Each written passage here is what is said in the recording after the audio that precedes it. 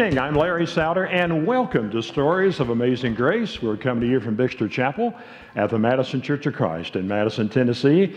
Thank you for joining us online, and if you're in the Nashville, Tennessee area, come see us first Wednesday of each month at 6:30 right here in Bixter Chapel at the Madison Church of Christ. Be glad to have you, and thank you for being part of our live audience as well.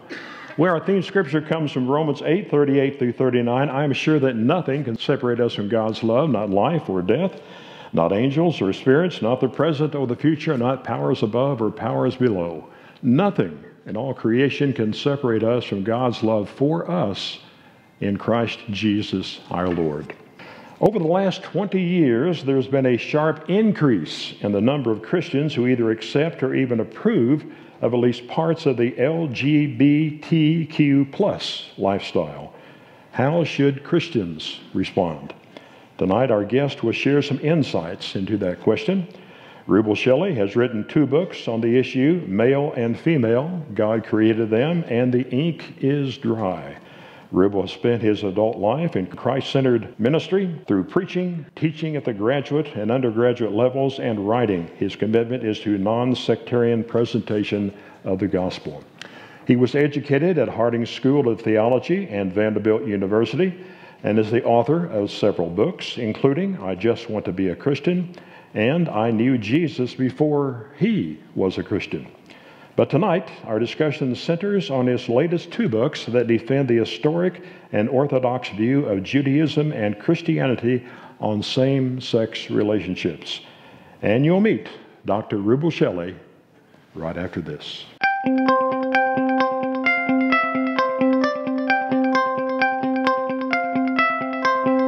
And I would encourage you, if any of you have loved ones, church members, who have Alzheimer's, they find joy in the moment. You obey the gospel when you follow the pattern of Jesus' own life and activity. It is the duty of nations as well as of men to owe their dependence upon the overruling power of God. I do not believe in luck or coincidence. I believe in blessings. He filled part of this ache of abandonment inside in many, many positive ways. And he was also sexual with me. And I had no idea that that was sexual abuse. The strange and unusual thing that I didn't realize is that there are so very few people of color actually serving as missionaries around the world. Through my 5 years on the streets, God was always there, or I wouldn't be sitting here tonight. I've done it many a times, cremate folks. I couldn't imagine feeling that for eternity. I'm sure it's going to be hotter than 1,650 degrees. I hear that there are some tricks you play with your arm. I tried softball one year. I would hit the ball, pull off my arm, drop it, still attached to the bat, and it was just a lot more efficient. And then the coach would come over and pick it up, and there's this arm hanging off.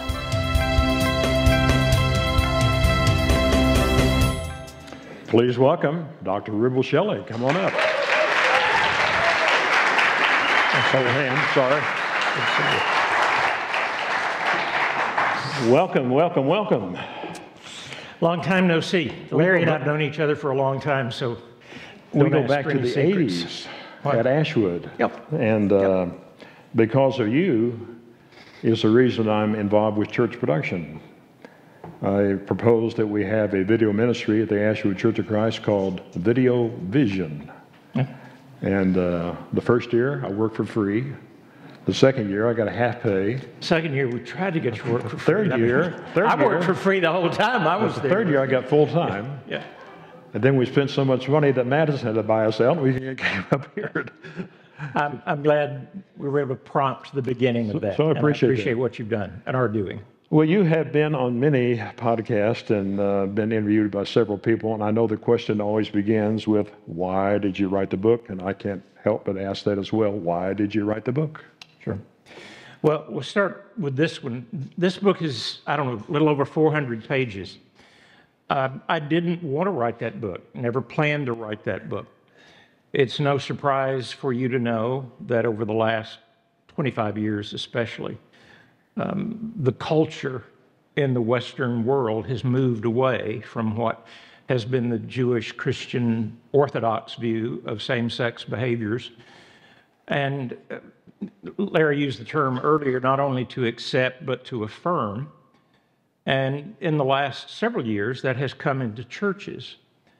Sure, liberal churches for a long time, but churches that we think of historically as evangelical churches, conservative churches.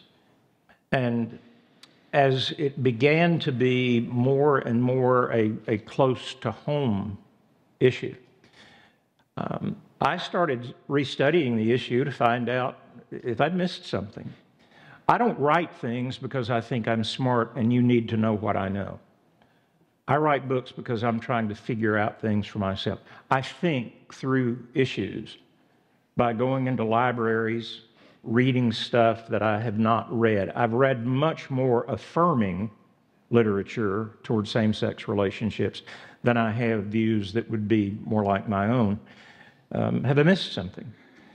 And for 3,500 years, it would be strange if Jewish and Christian rabbis, evangelists, apostles had missed the meaning of those scriptures in the Old Testament.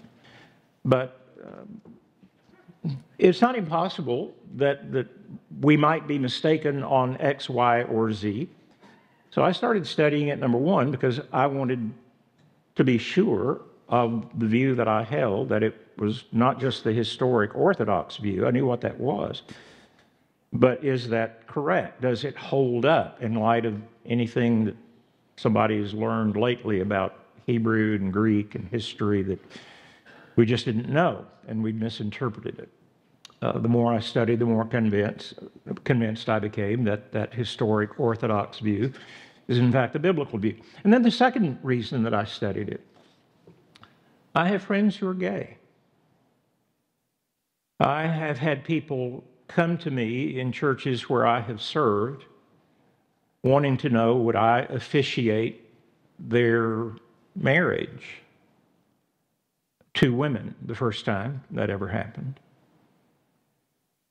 These are not wicked people who set out to thumb their nose at God. I'm convinced they're people who got bad information from unreliable sources, which information affirmed some feelings that they had.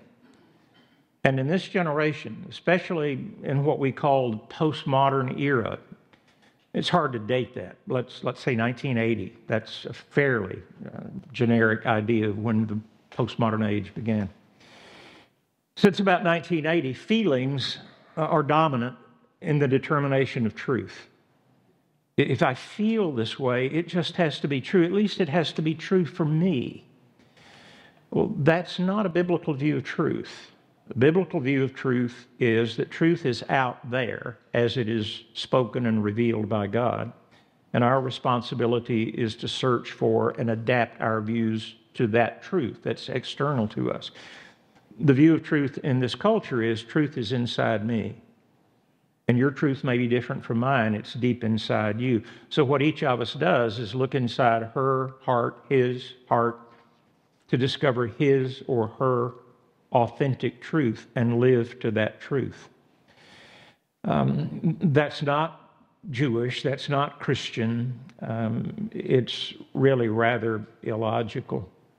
So the big book was research done over about a 2-year period. There are lots and lots of footnotes in that book because it's not true just because I've written it. And so I've tried to document everything very, very carefully about Hebrew, about Greek history, Roman history, about the exegetical materials related to Leviticus or Romans or 1 Corinthians, other key texts. The second book is titled The Ink is Dry. My wife was always my first proofreader and editor of everything I ever wrote. And this book was finished last July or August. Myra died August 13th of cancer after a second battle with cancer. She'd battled cancer about 25 years ago. but what the oncologist called an aggressive, sneaky one hit about 3 years before she died. And she worked with me through this book. She saw it in pre-publication form. The cover had not been done yet, and it had not been released, but she proofread everything. And she said, I'm really glad that you've written this book. I think it's important. I know the subject matter is hot and debated right now. I think this is going to help some people. Now write one for me and people like me. And I said, well, babe, what do you mean by that? She said, that book's awfully thick for me to think about reading it, and it's got a lot of footnotes. You might write one that's maybe a little thinner and has fewer footnotes. So the second one is actually Myra's book. She didn't live to see that one. But it's only 6 chapters long. This one I think has, 15, 18 chapters, I'm not sure. It still has some footnotes because, again, I don't think something's true because that's the conclusion I've reached. If I can document it, I'll offer it to you as true. So there are 2 books, and this is not just the Reader's Digest condensed version of the big book. This one is actually a serious reference book. It's written for people who want to read the footnotes. The second book is it's set up really for use by classes, small groups that may want to study, or a family that's dealing with the issue. The title of that book, The Ink is Dry. A lady and her husband came to me and said, could we talk to you? This is going on in our family. One of our children has said and thinks that the transgender route is the route our child needs to go. What do you think about that, Rubel? And my knee-jerk response is we were literally walking down a church aisle after a church service. I called her name and I said, the ink is dry on that subject. What Scripture says is very clear. This is the orthodox position of both Judaism and Christianity for 3,500 years. I've spent a good deal of time recently trying to restudy the issue, and I'm more convinced than ever that the ink is dry, that what the Bible says is not ambiguous, what the Bible says is very clear-cut, and what the Bible says is true and obligatory on us. So, longer answer to a shorter question maybe than you usually get, but there are 2 books after all, and one is fat and the other is skinny, and I thought you needed, I thought you needed to know the difference. By the way, that there is a set of 6 videos by the same title, The Ink is Dry, that in cooperation with College Press, they're the publisher of the books, and the Harpeth Hills Church. Those videos are, if you're interested in them, if you want to use those videos are probably 20, 25 minutes each. They're not just reading of the book. It's a discussion of the 6 chapters with a little bit of fresh material, new material beyond what's in the book. And each video closes with maybe a handful of discussion questions that if you have watched the video or you've done it with your family or a small group or Sunday school class, those discussion questions would let you go into a deeper dive for yourself. So it's an attempt to put together a lot of information. And here is, I hope, the distinctive thing. I'm not the only conservative Bible student who still defends what I've called the historic Orthodox Christian view. But some of the material that I have read that comes down where I do, I think is not written in good spirit. It's harsh. And it's sort of in your face in a way that's not terribly kind. I think sometimes we Christians, when we're defending what we believe to be the truth about who Jesus is or about the resurrection or about an important doctrine of our faith, sometimes we do it with a square jaw and a tight fist. And even if what we're saying is true, it diminishes the ability of people to hear it. A person who's gay is not my enemy. Somebody who has transitioned or who is in gender transition process is not my enemy. That person is my neighbor in God's world. And God says, love your neighbors. That's the second commandment. And the golden rule says, treat that person the way you'd want to be treated if you were, as I believe they are, confused, misled, working off bad information. And I do think people will hear good information better if it's presented to them lovingly. And the LGBTQ plus community is not the enemy them. They are people that God loves, and God has been in the rescue business ever since Eden. You read the Old Testament, you read the New Testament. We're not inventing new kinds of sin. It's all in the Bible. Murder is committed in the opening chapters when Cain kills Abel. The arrogance of human hubris at the Tower of Babel. Every imagination of their thoughts only evil continually. Noah's generation.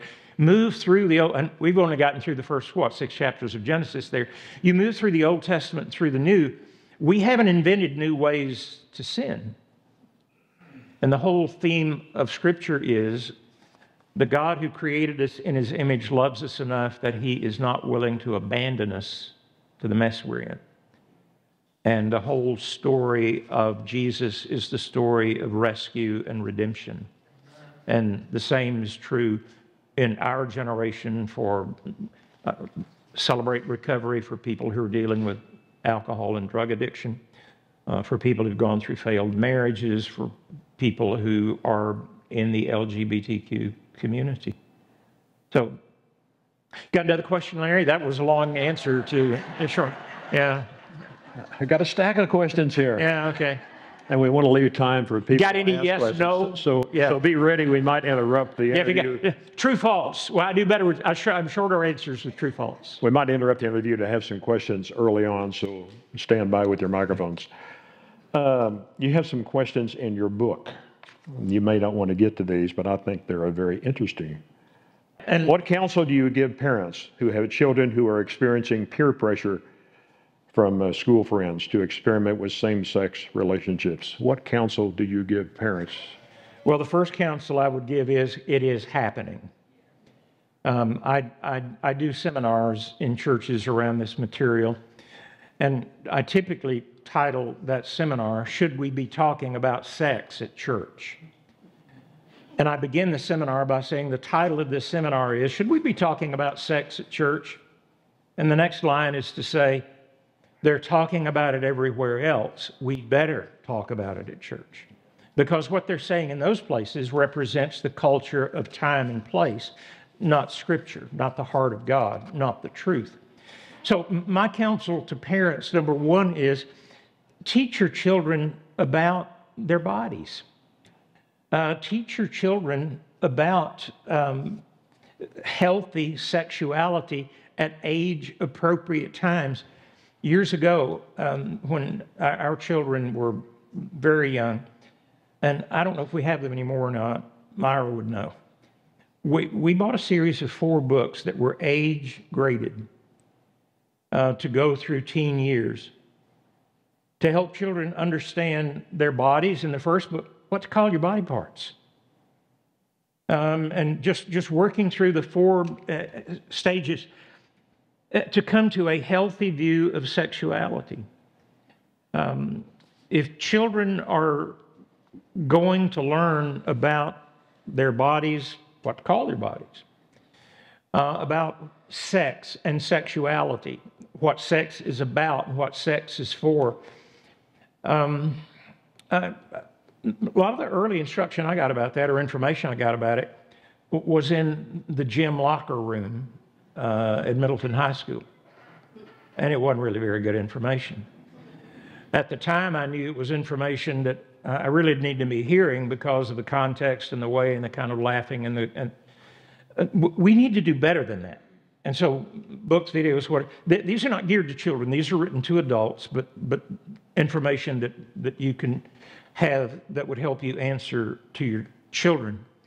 The first thing, the counsel that I would give to parents is beyond educate them.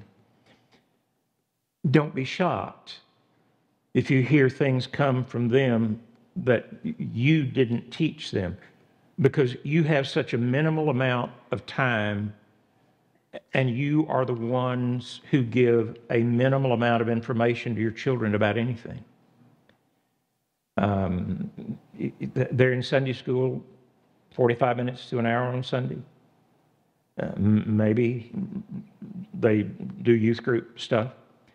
They're in public schools, multiple hours a day, 5 days a week. Public schools are not teaching Christian worldview. They still have locker room conversations where the conversations that I got some of my first information were being had, and the information's just as bad now as it was then, if not worse. Because back then, I don't know that the word transgender was in our conversations at Middleton. I mean, we couldn't spell it, but I don't think we talked about it. And the only way we talked about anything related to same-sex relationships was with denigrating terms that I don't use today of people who are gay. You don't denigrate people, and you don't denigrate your children if they come to you expressing an attitude or a point of view that you disagree with, that you know is not Christian. You say, sweetheart, where did you hear that? I had a student in Michigan say, well, Dr. Shelly, what we're talking about now is where not people are prostituted to do homosexual acts or lesbian acts. We're talking about loving, committed, consensual,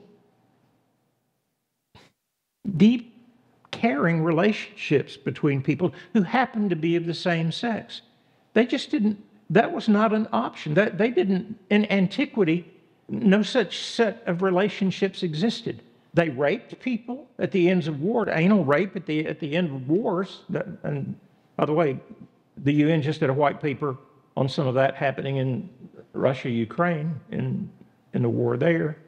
That's been a way of feminizing, demeaning, humiliating defeated soldiers from antiquity. Well, that's what the Bible is condemning. If they had in the days of the Old Testament, the days of Moses or Amos or Isaiah, and certainly in the days of the New Testament, Jesus and Paul, if they'd had loving, committed, consensual same-sex relationships, that's what the Bible is condemning. They wouldn't be saying what you're saying, that it's sinful.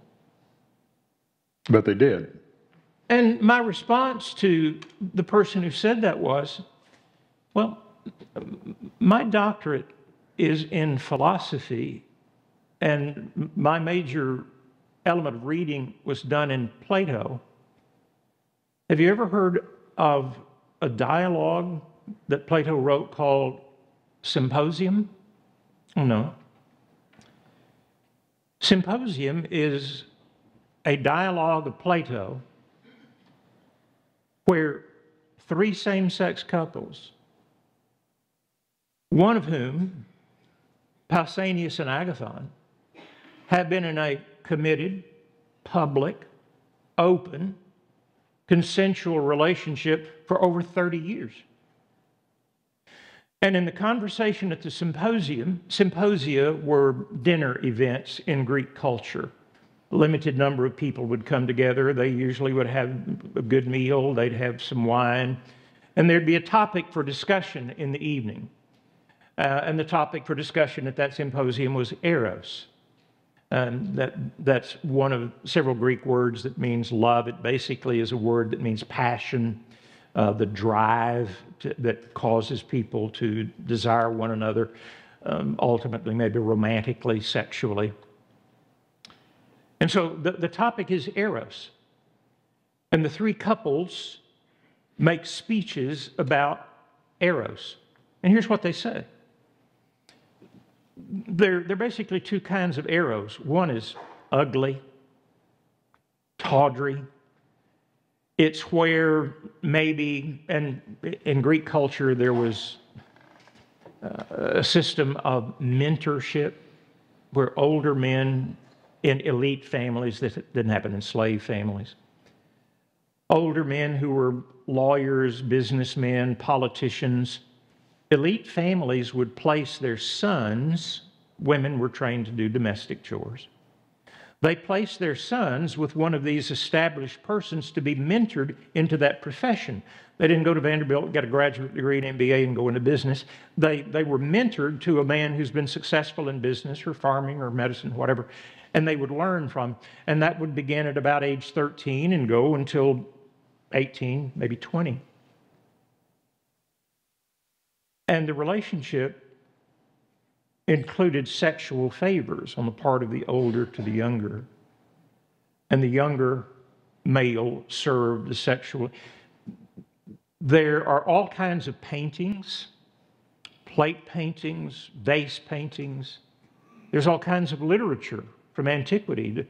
This was not shameful. What was shameful would be for an elite family in Greece not to have a son placed by the time he was, if he wasn't placed by the time he was 14, it just looked bad to the family. Their son's not going to get into some of the better echelons of Greek society. And so they are discussing eros in the context of that culture. Sorry to have to give you so much history, but most people don't know a lot about Greek history. They said, well, there are two kinds of love in those man-boy relationships. There are the tawdry, sorry, evil ones, where a man simply exploits the younger male, and he has sex with him, and he toys with him, and when he begins to grow a beard, when he becomes an adult, 18 or 20, he tosses him and gets another fresh boy, 13, 14, and he may do that 2 or 3 times. And then they said there is the divine form of eros. We might say in Christian language, the holy form of passion and eros. And this is what had passed between Pausanias and Agathon. You take this person as your mentee. You're the adult mentor-mentee, they're Romanos or Romane.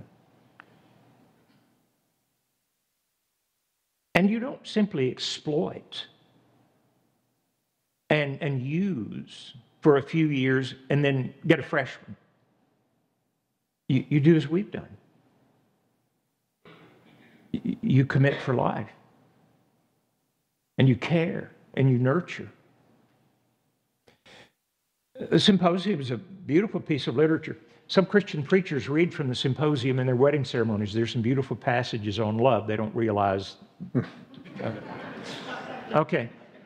If any of you have been doing that, you know better now.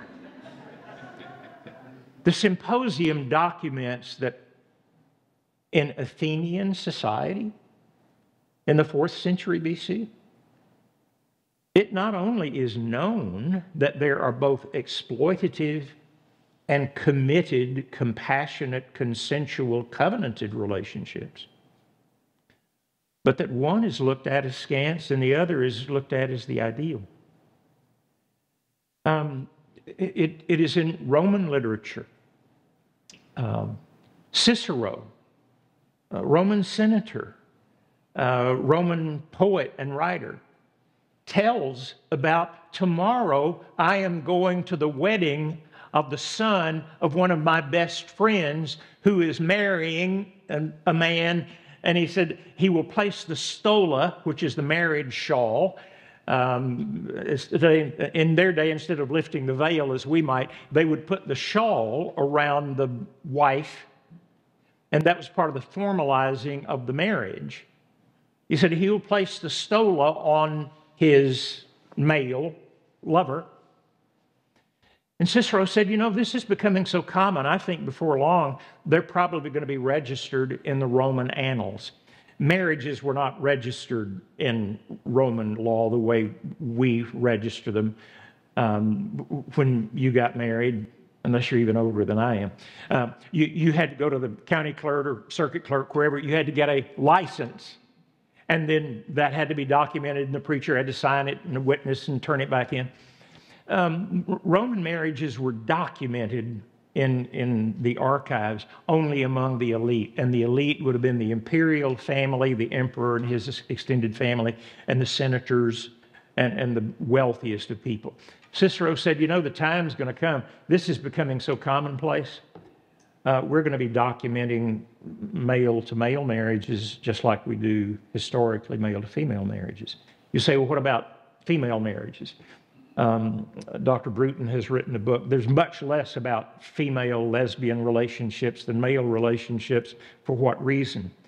Women occupied a much lesser position in both Greek and Roman society. And so women typically were not literate even. They learned household chores. They didn't learn to read and write. They didn't do poetry and books and Plato. So it shocked this student who came to me to say, I said, where did you get the information that everything the Bible would have been talking about was rape, pederasty, pedophilia, exploitative, abusive forms of same-sex relations?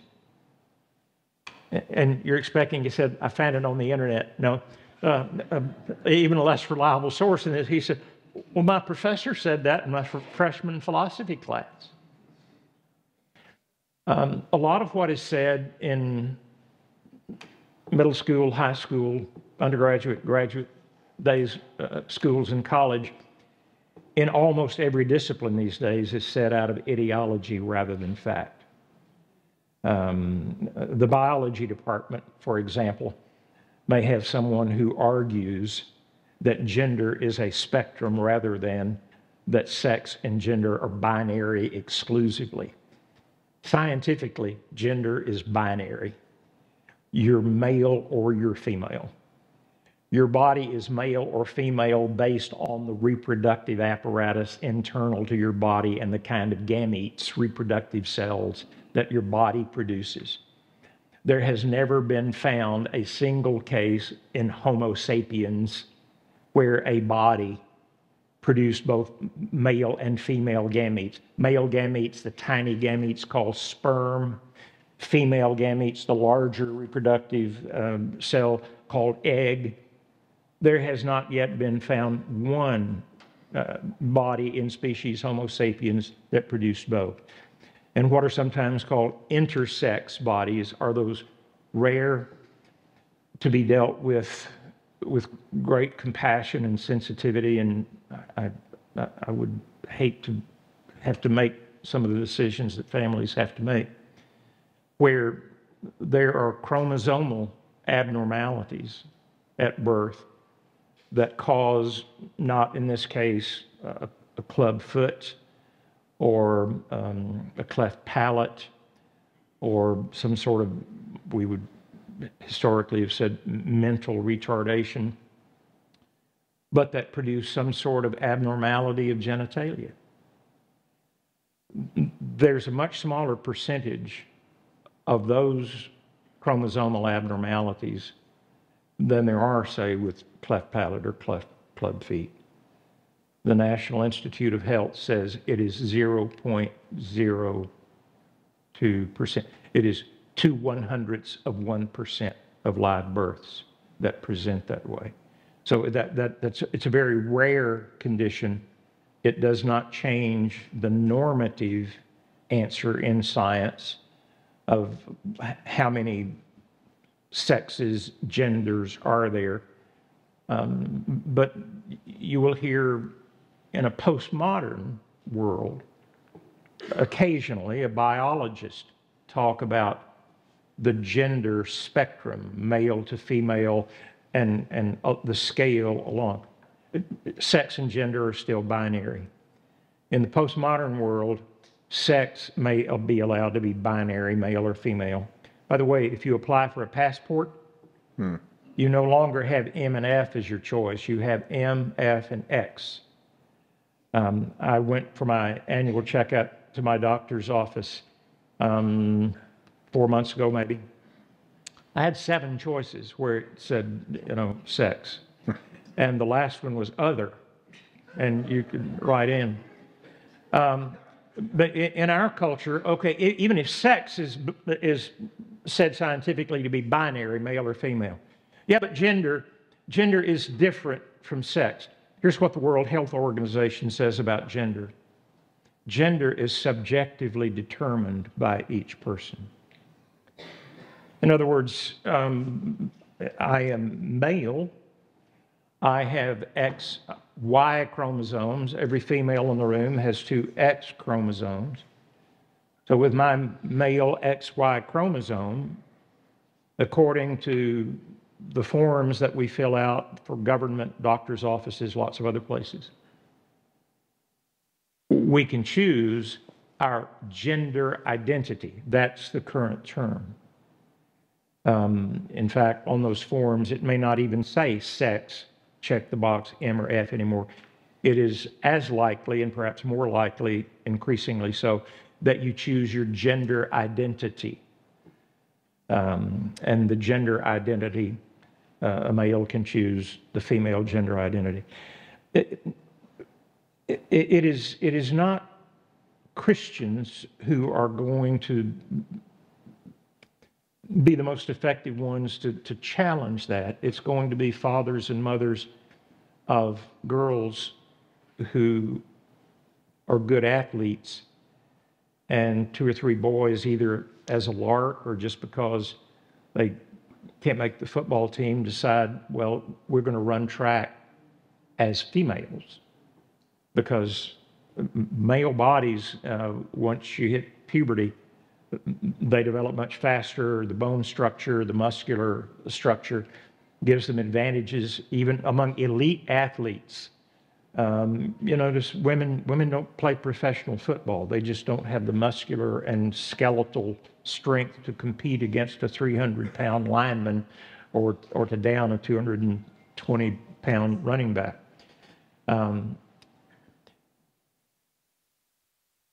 Time out for a qualification here on that point. I think Christians have to be careful when, as I'm trying to do, give information, that somebody doesn't hear me encouraging you or a critic of mine hear me saying.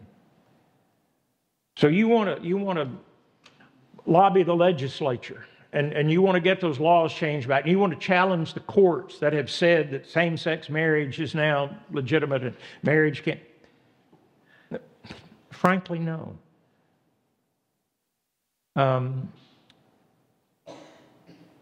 The mission of the church is to herald the kingdom of God. It is not to lobby in the streets for red or blue talking points in election years. We are in a season, 3 months away from an election. I told people in a couple of sermons 6 months ago, there are going to be bullets to fly before we get through this election season. It's already started. There'll be more. And some of the people who are saying some of the most hateful things in this election year are preachers from pulpits. That God has foreordained and God has anointed and God wants, and the God candidate and the anointed.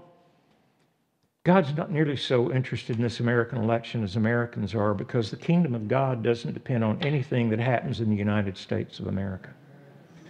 The church has thrived better in contexts where it was at the margin and being marginalized and even being persecuted than it has in the last few hundred years, 300-400 years of what we call Christendom, where Christianity became so watered down that it became sort of the cultural norm. And a lot of people believe they're Christians because they were born in America. I've had people tell me, I was born in America, I'm a Christian. Well, a lot of people who are born in this country are Muslims or Buddhists or atheists. Being born in America doesn't make you a Christian. The mission of the church is to announce the kingdom of God. Don't get caught up in thinking, well, if this same-sex marriage, we've got to fight that in the streets. No. We have to teach the gospel because same-sex marriage was legitimate when the Old Testament and the New Testament were written. And God did not call them to boycott the Herodians or to challenge the Caesars.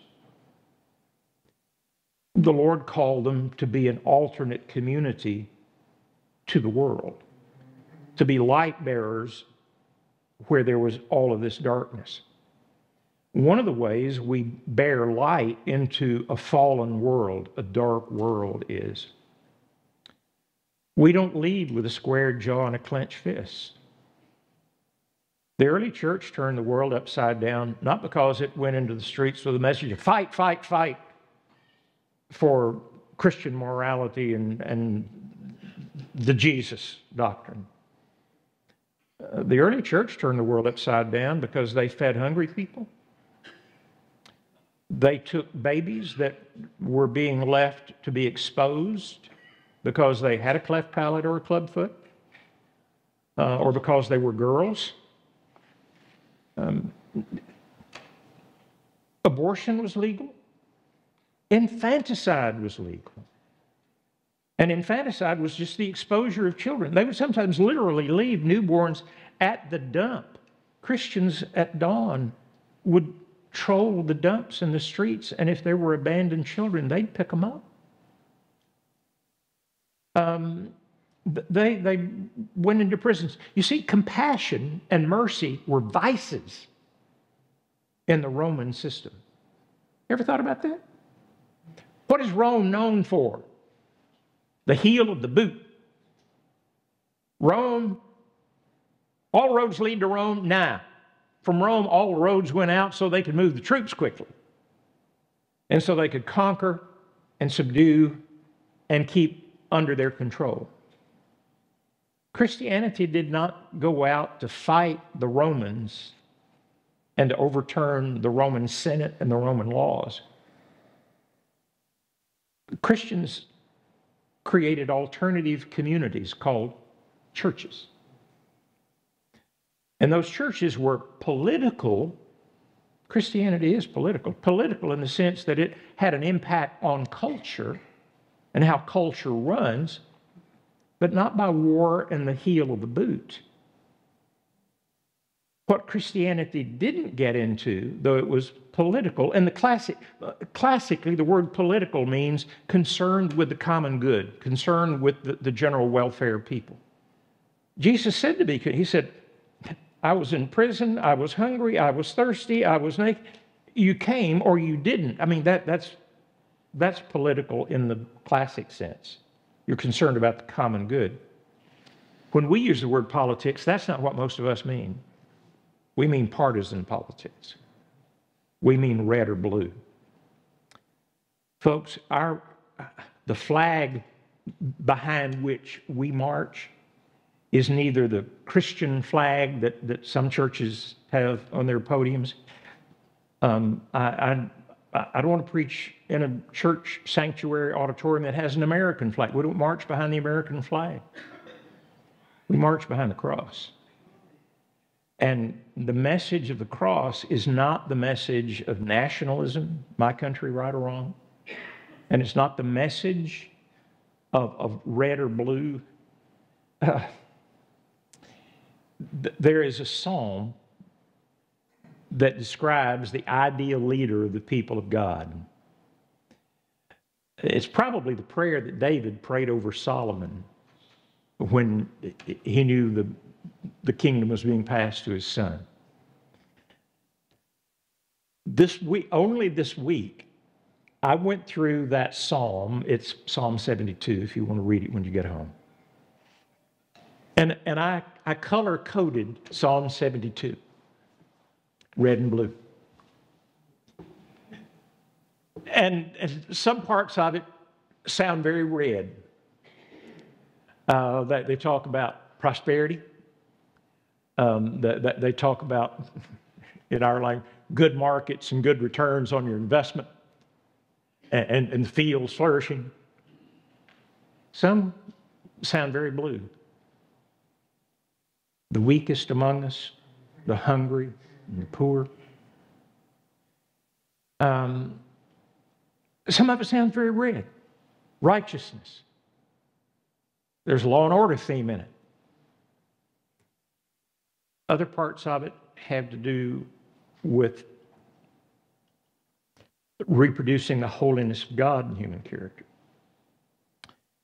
We are so red and blue in our culture that to talk about, law and order and justice and courts, well, that's red language. And to talk about and the economy. And on the blue side, to talk about taking care of the poor, educating children, feeding the hungry. That's blue. Christianity is not red or blue. Christianity is this total message, because the early church covered all those bases, and then they had one other thing that the red and blue culture in our country right now doesn't have. Civility. Or to use the distinctively Christian word, love.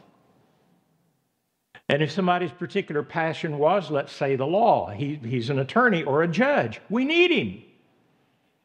But this is a social worker taking care of abused children and protecting their rights, or even being concerned about immigrants and the poor. Are you red or blue? I'm Christian. I want this and I want this, and I don't want to have to fight you and say, I'm for one, but I'll give up the other for the second. No.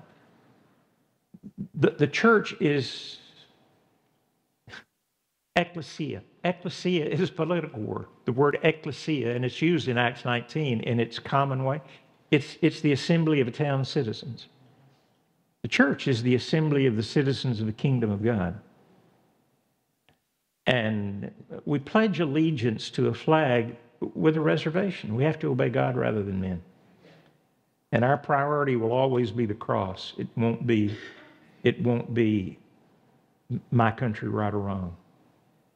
And it won't be me hating you if you're red, you're blue, you're red, you're...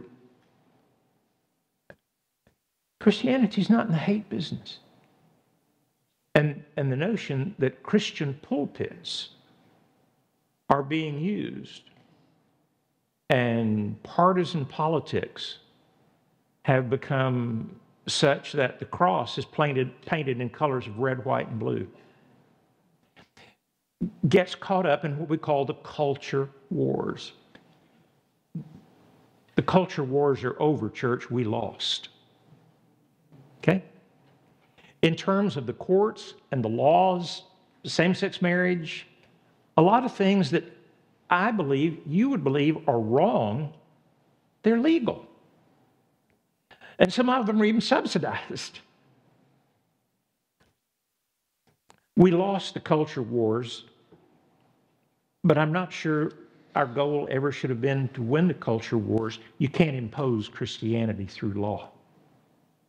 You woo people to Jesus Christ through truth and love. When Jesus came, according to the prologue of John, the law came through Moses, but grace and truth came through Jesus. It is this balance. And they're mentioned in the order I gave them. Grace and truth came through Jesus.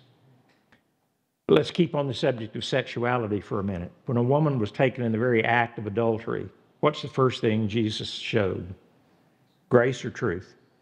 Grace. He said, you guys are not fooling me about what's going on. You're not concerned about her. And you're not even concerned about the Torah.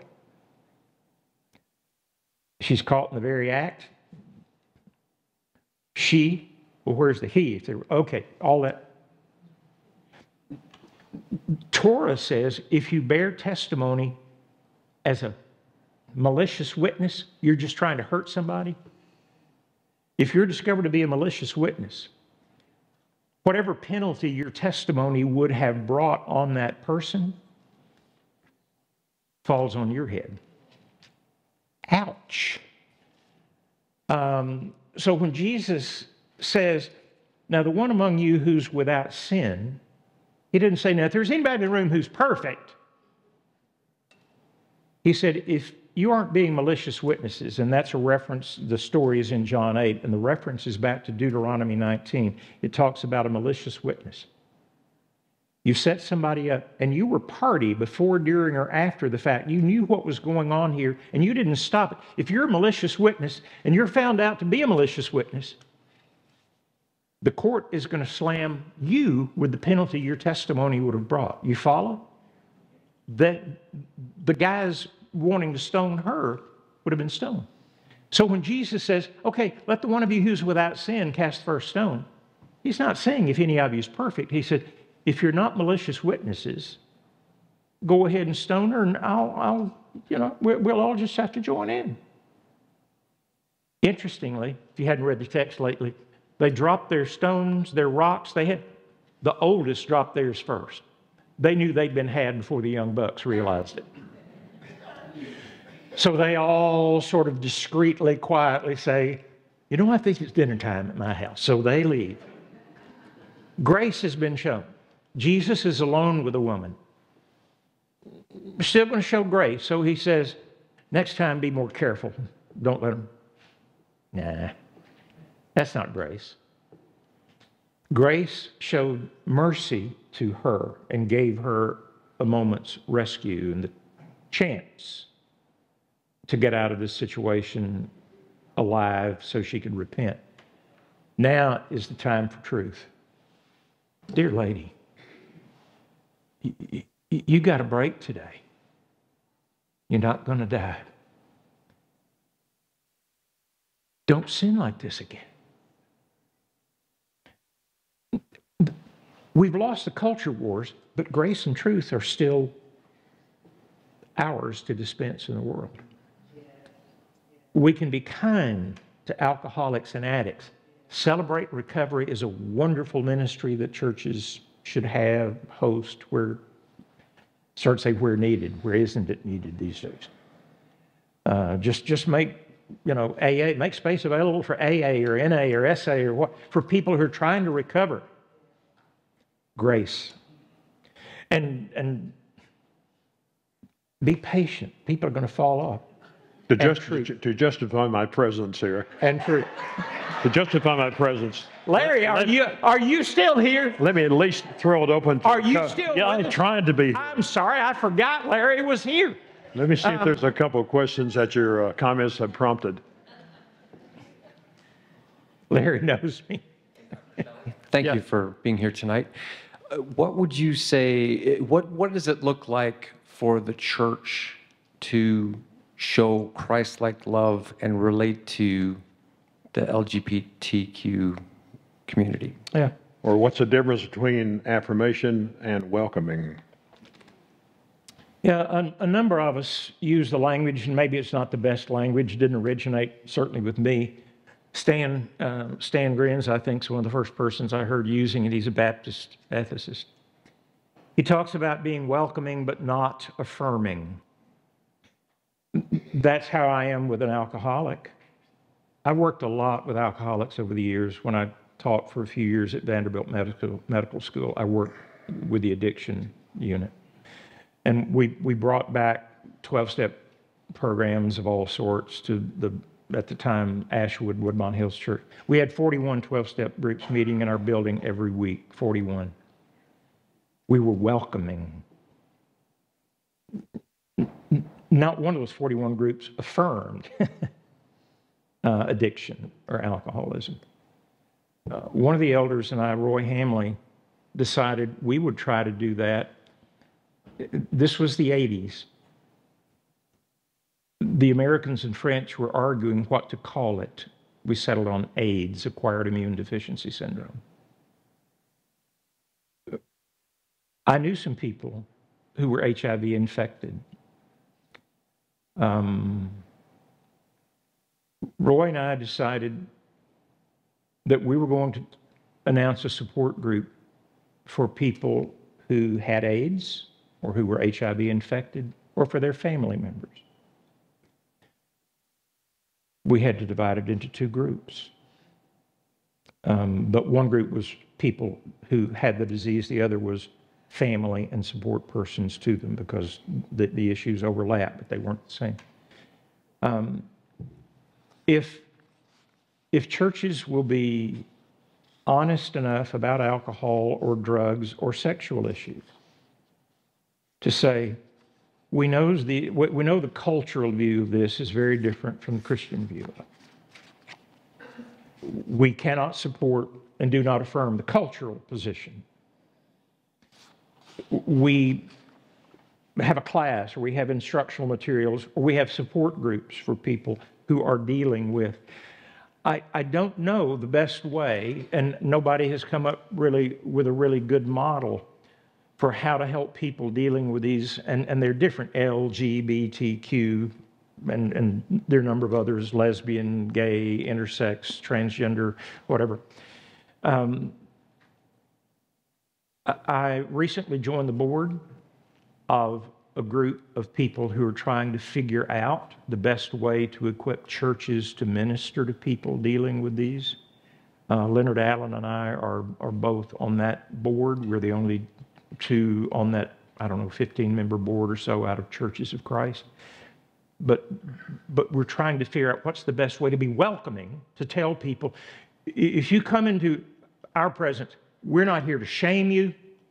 We're not here to say, you're going to hell, get out of here, we don't want you on our property, and, shame on you. It is to say, we are a group of sinners in recovery. Our sin may not be the same as yours.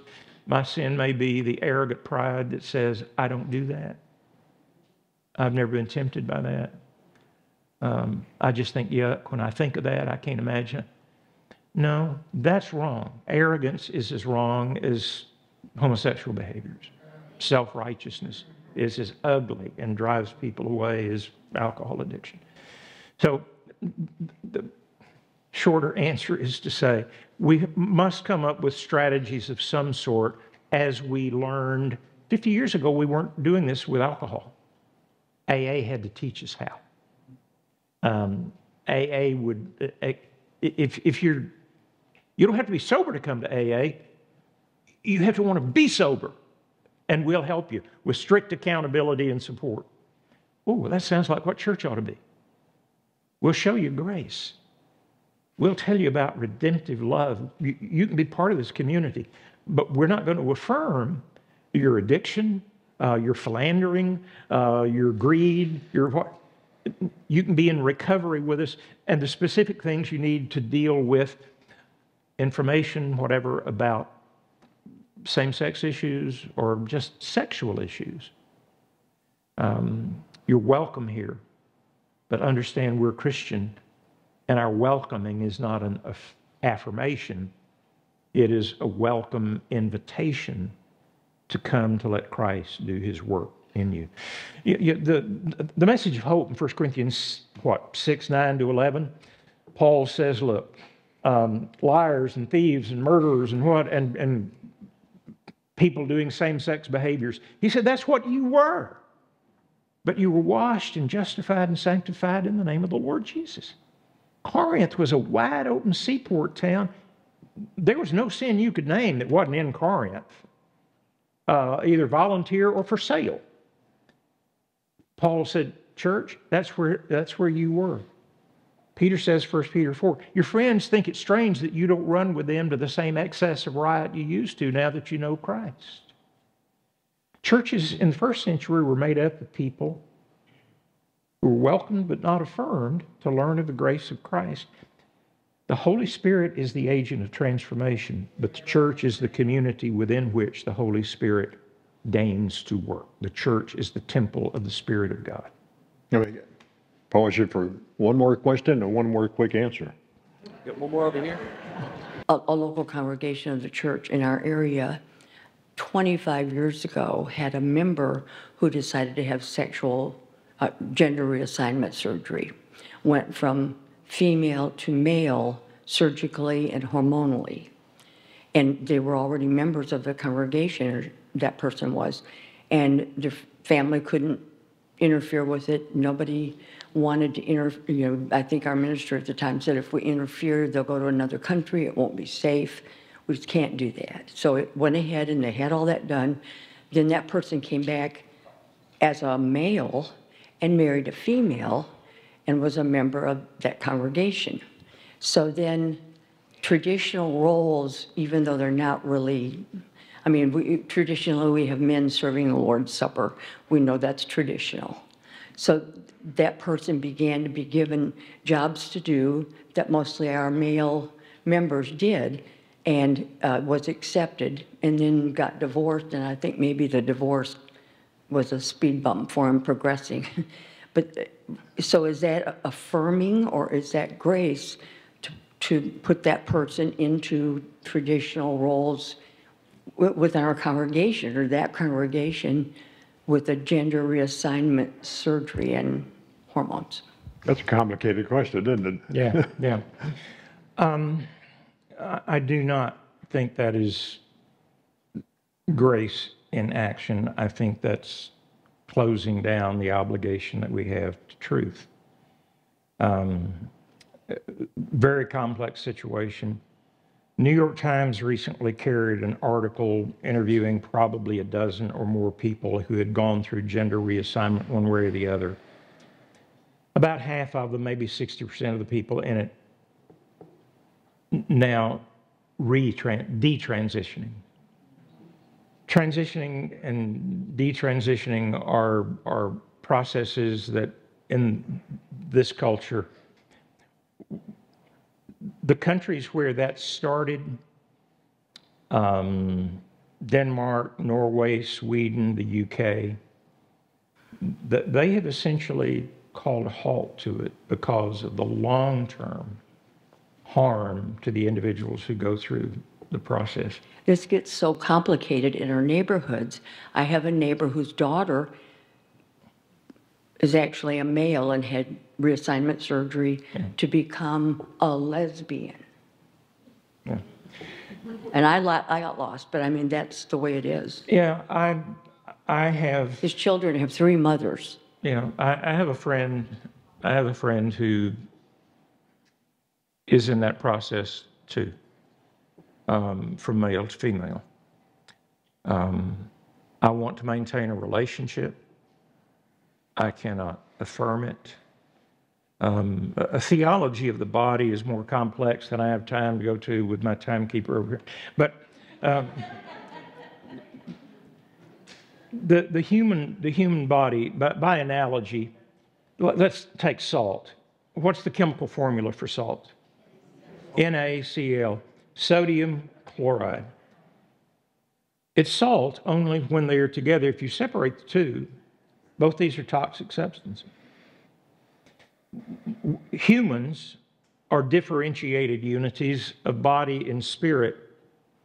And we're human beings only when body and spirit are together. When they're separated, we're dead. You are what your body says you are. As a human being, when body and spirit are unified to begin to be formed from conception forward, the genetic issue is settled. Now, the complexity of people who've already gone through that and maybe then come to Christ, or as Christians repent, how do you undo? I don't know. I mean, I don't know. I would want to be loving and gentle and patient and help them try to work it out, but I don't know. I mean, you ever hear the joke about the player coach in the minor leagues that the left fielder had made 3 errors by the 2nd inning that had allowed the other team to be ahead by 4 runs? Player manager, used to do that in minor leagues. Starting the 4th inning, he takes the glove off the left fielder's hand, throws it on the floor and says, on the bench, I'm going out and play left field in the 4th inning. He goes out and the first batter up, hits a long fly ball to left field. He misjudges his, and he comes in at the end of the inning, throws his glove down, says, "You got left field so messed up, can't nobody play it now." As one sinner trying to tell somebody how to unravel complex thread and get knots out of it. Humility is the order of the day. Patience, kindness. I don't know how to get the knots out of all that thread. This is the key text, I think. Not proof text, but I think coming late in the New Testament, this is a summary text of what we're supposed to preach, teach, practice. It's Hebrews 13:4. The second book is built around this text. Marriage should be honored by all. Well, in the Bible, marriage is always a male, a female, and covenant. Marriage should be honored by all, and the marriage bed kept pure. Sexuality, sexual expression, we're all sexual beings. Sexual expression, sexual intercourse belongs only within the context of marriage, not through pornography and premarital sex and extramarital infidelities. Marriage is to be honored by all, and the marriage bed kept pure. That's the positive view of sexuality in the Bible. It belongs where it was placed in Eden. And the negative is Hebrews 13:4 as it continues. Because God will judge the adulterer, the person who breaks covenant promises about marriage, and all the sexually immoral. And the word translated sexually immoral there is the Greek word porneia. Porneia embraces any sexual activity outside male-female commitment within marriage. Whether it's opposite sex, same sex, premarital, extramarital, a marriage ceremony's been set over it. So the biblical thesis is strong and clear, unequivocal. There are a lot of things in the Bible that are confusing because, well, it seems like in this situation, women did some things that maybe over here they're not allowed. We try to figure that out, and we don't come to agreement on it. With regard to sexual behavior, there's never fluctuation. There's only one message. Sexuality is designed for the marital union. The marital bed is holy before God, but any sort of promise breaking or sex outside of that context, that's porneia, it's immoral, it's outside God's will. The biblical message is clear. The complexities we create in a culture that does not honor that, and that not only has made legal, but has... How many TV sitcoms, the hero is somebody who is transgender? The hero is the gay couple. The hero is the gay person. There's an agenda in the culture, not just to say, hey, get used to it. The agenda in the culture is sign on to it, or history is passing you by. I'm going to get two questions in, then we're going to shut it down. Yep. Larry's just trying to shut me down. In your book, one of the questions is, I didn't choose to be born homosexual any more than you choose to be born heterosexual. If God made me this way, how can it be sinful for me not to live this way? Yeah. Your answer? Yeah, I don't want to deny that in a fallen world, we are broken all the way down to our genetics. Do I believe some people are born with a disposition toward same-sex attraction as opposed to opposite-sex attraction? I do. Just like I know people who, by birth and nature, disposition, they've got really bad tempers.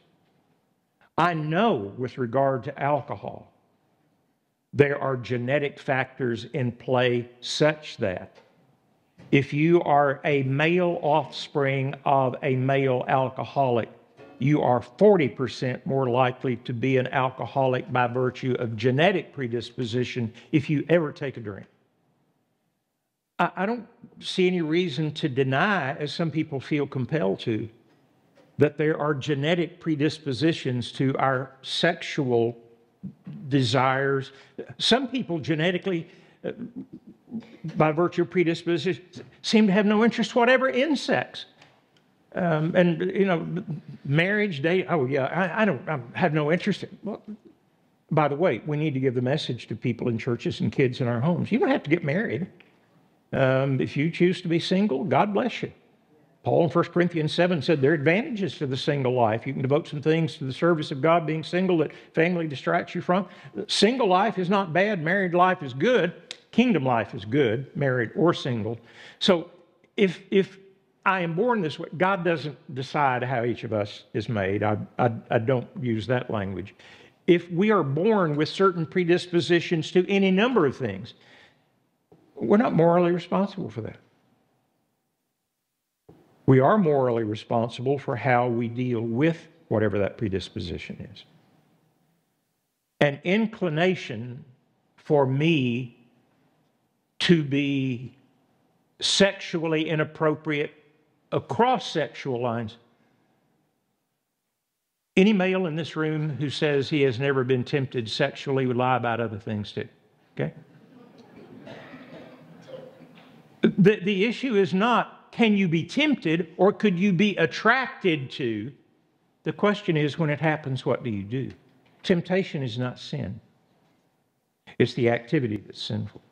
The person with the bad temper, predisposition to it, hair trigger, doesn't sin by having a hair trigger temper, but will sin if by the Spirit of God and whatever help he needs to get, he doesn't keep that temper from making him be violent in his home, or abusive to his children, or a jerk at church. Same thing true of the person who predispositionally is prone to alcoholism. The issue is not that I really, really want to drink. The question is, what do I do when I want to drink? And the question with regard to people who, and I see no reason to argue with them and say, I had a fellow student at Freed Hardeman. I've got friends of mine. We started college together back in 1963 at Freed Hardeman. In my sophomore year there were four of us together in a Devo on the porch of Paul Gray Hall. And one of them trusted us enough to say, you know, we've talked about some things, guys, that different ones of us struggle with. He said, something must be wrong with me. I'm not interested in girls. And he wasn't trying to hit on one of the three of us. He said, but I've got a friend back home who's male that I know that's wrong. Would you pray for me? I think we helped him. Number one, we didn't beat him up and tell him, you can't feel that way. I can't tell him how he feels. We did pray. He finished school. He served as a minister in Churches of Christ for 25 years. He married, has 3 children. The issue is not to tell somebody, no, you don't feel that way.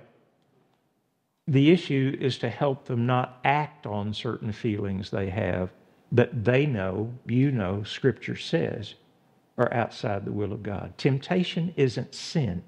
Your feelings or your attraction isn't evil. But if you do not deal with them by the power of the Spirit, self-restraint is a fruit of the Spirit. Galatians 5:22 and 23.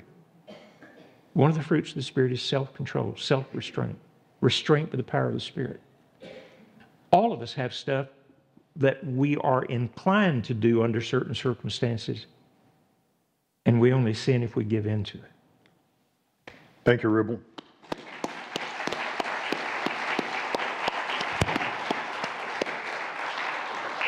I want to close by reading the concluding words in your book, The Ink is Dry.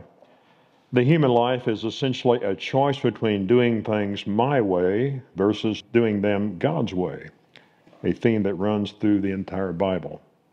What David, Jesus, and Paul taught in ancient times is still true today. May God give us ears willing to hear and hearts eager to obey. Thank you for sharing, and thank you for all your research in these 2 books. I encourage you to buy a book. They're available on Amazon.com. Take time this week to share your story of amazing grace with someone. Thank you for joining us, and thank you for being part of our live audience. Thank you, Rubel.